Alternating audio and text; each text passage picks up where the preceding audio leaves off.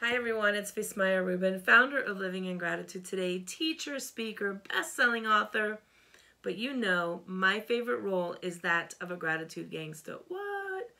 So today is May 26, 2020, and today's daily gratitude action step is to make a face mask from ingredients in your kitchen. So there are a lot of different things you can use. You can definitely check out check out the web. There are millions of recipes. I've used oatmeal before, excuse me, honey, eggs, mayonnaise, all sorts of different things.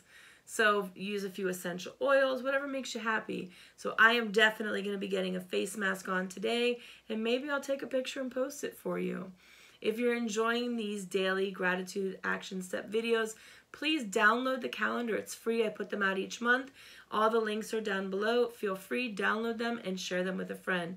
Just a reminder, tomorrow is May 27th, and I am hosting a webinar, 8 p.m. Eastern Time, and it's all about how do we get unstuck, from all of these things that we've been dealing with for the past month and a half during COVID. So please drop me a message, send me a DM if you want some more information, and I will see you here again tomorrow. Have a great day.